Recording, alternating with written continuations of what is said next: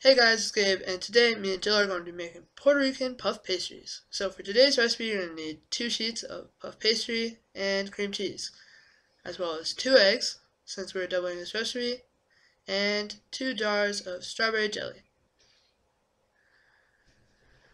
You're also going to need sugar and powdered sugar.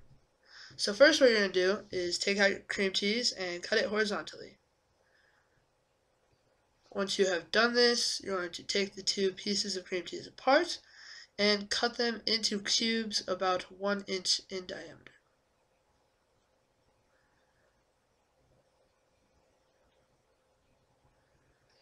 My cutting skills are amazing, I know.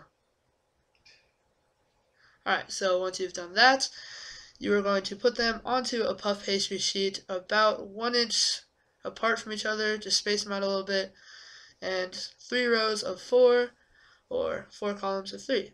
And you're going to put your jelly into a little tube that we did. You could just spoon it on, but we went the extra mile.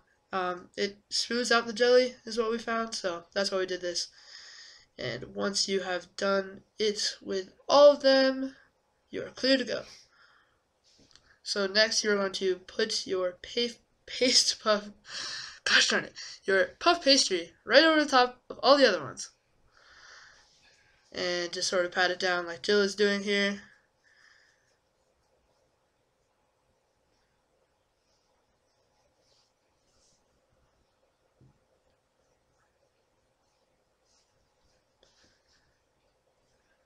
And now you're going to grab a fork and just press down the edges.